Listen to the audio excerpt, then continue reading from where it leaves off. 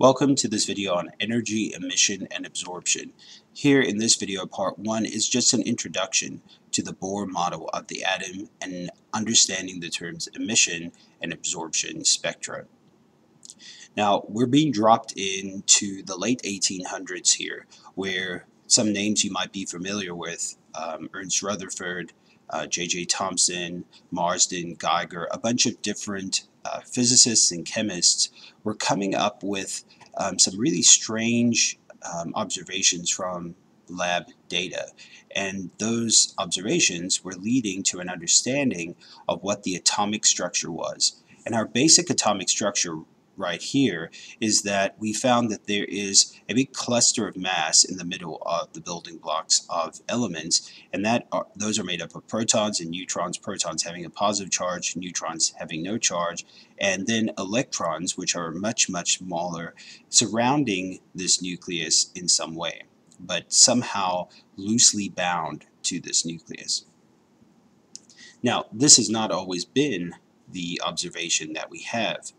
But what starts to happen is in the late 1800s and the early 1900s, we start to get some data that's very odd. And we need to be able to tie that data to some sort of explanation. Now, we've already talked about a lot of ways that light, or waves, electromagnetic waves, which we now referring to as photons, are interacting with matter. And this is no different. In fact, that whole basis of the interaction between light and matter is what leads us to our structure that we have now.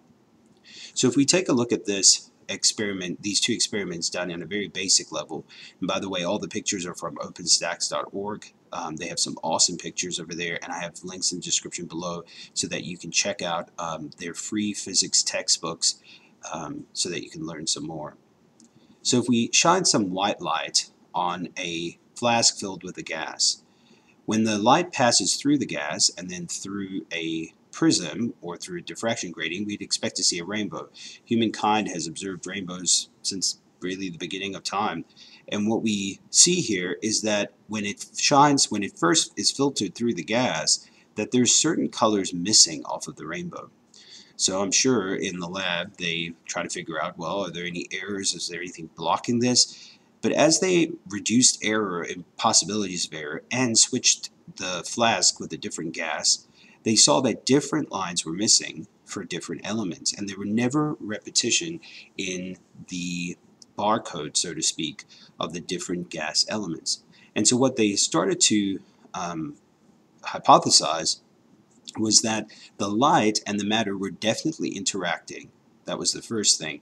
And that whatever light was not coming back out through the prism was being absorbed by that particular element.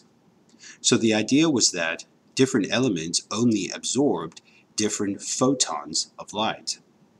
And the photons that were missing were the ones that were still with the gas, in a sense. Now, on the flip side of that, if we took gas and put it in a fancy flask, which is known as a discharge tube, we attach the ends of that, it's kind of like a light bulb, to a potential difference or a voltage, and we got that voltage very high, we could excite the gas and it would glow.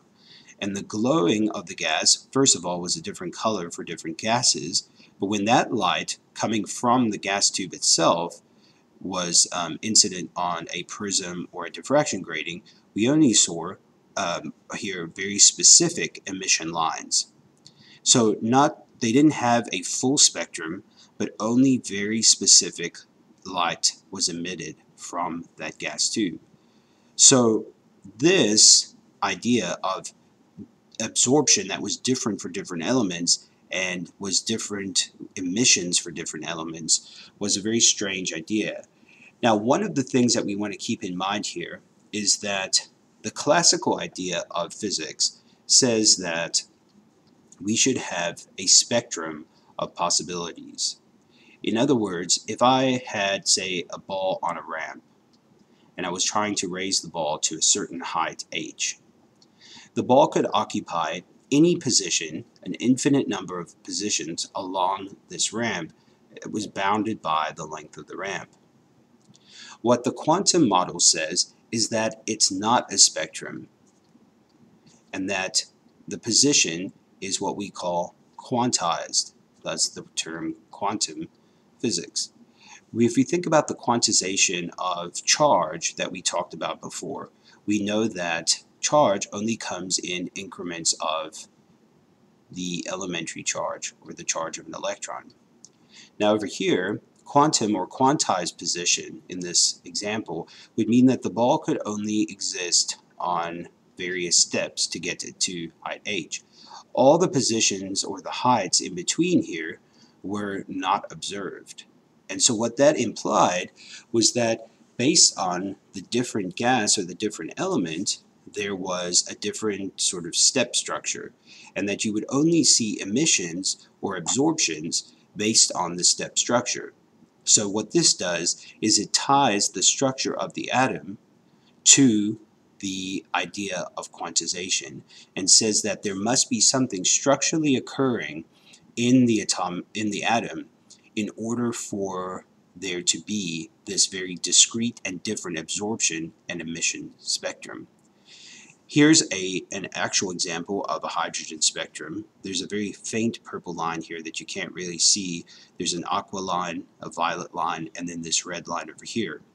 Now in the next few videos, what we're going to be doing is taking a look at what's actually happening here. And that's going to be what Bohr, Niels Bohr, proposed and was published in 1913, which is now known as the Bohr model of the atom.